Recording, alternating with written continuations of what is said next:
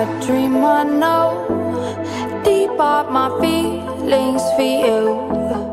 RI0USLY, special counsel to Nnamdi, has accused the State Security Service of denying Nnamdi access to his medical doctor despite making a formal request to them.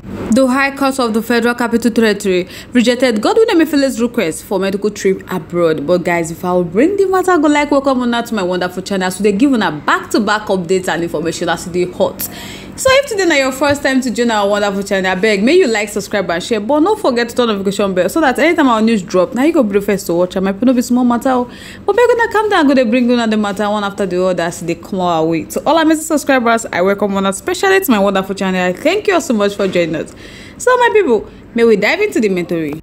RI0USLY, special counsel to Nnamdi, don't come accuse the State Security Service of denying Nnamdi access to his medical doctor despite making a formal request to them. My people not be smoke gbege.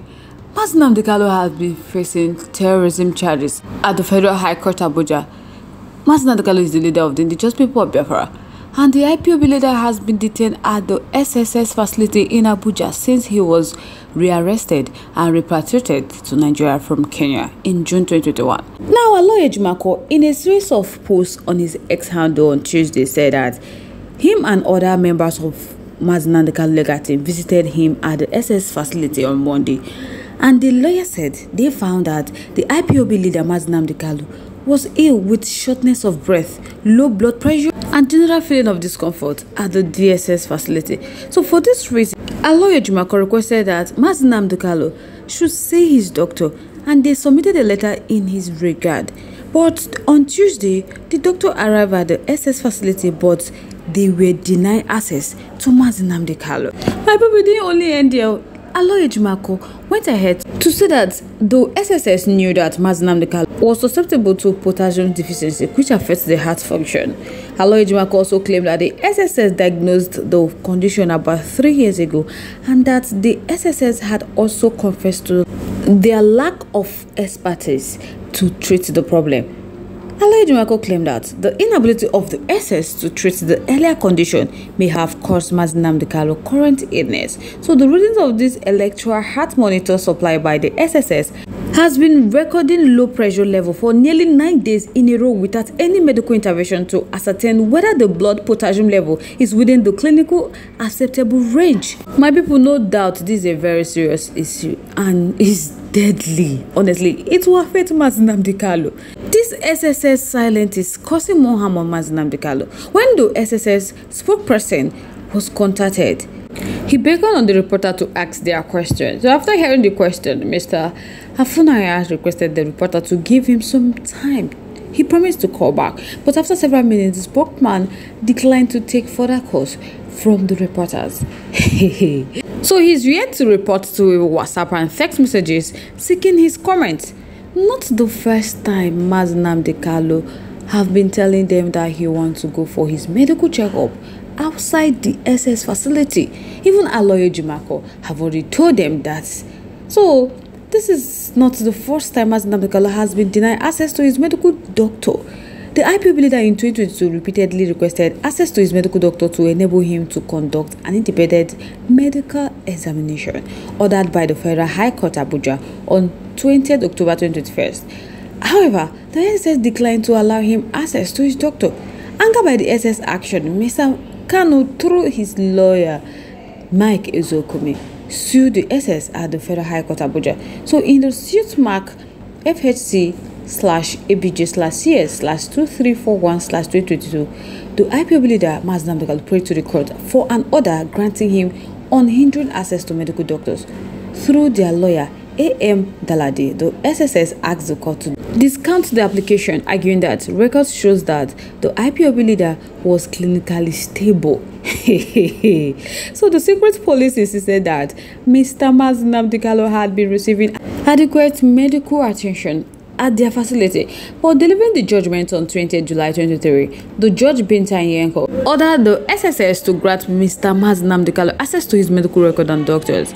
He unhinged her decision on Section 7 of the Anti-Torture Act 2017, which provides that a person arrested, detained or undergoing custodial investigation shall have the right to demand a physical and psychological examination by an independent and competent doctor of his choice after interrogation. The court also said that Nnamdi was constitutionally entitled to his medical record and personal physician for an independent medical examination. So they further held that the independent medical examination should be supervised by the SSS with the entire process recorded and sealed for security purposes. So as a result, the SSS released Nnamdi to see his medical doctors about 9 days after the ruling. But now they don't allow Nnamdi to go see his doctor. Hey, and his health is deteriorating every day. So many people would like to know what to think about this matter in the comment section. I would like to hear from Una. Moving on to the next one. The High Court of the Federal Capital Territory sitting at Maitama declined the request for the former governor of Central Bank of Nigeria, Mr. Godwin Emefiele, who is facing trial, to be allowed to travel abroad for medical examination. My people, the court in their ruling delivered by trial Justice Hamza Muaz held that the CBN boss Godwin Emefiele failed to adduce any evidence to establish that he was suffering from any life-threatening ailment.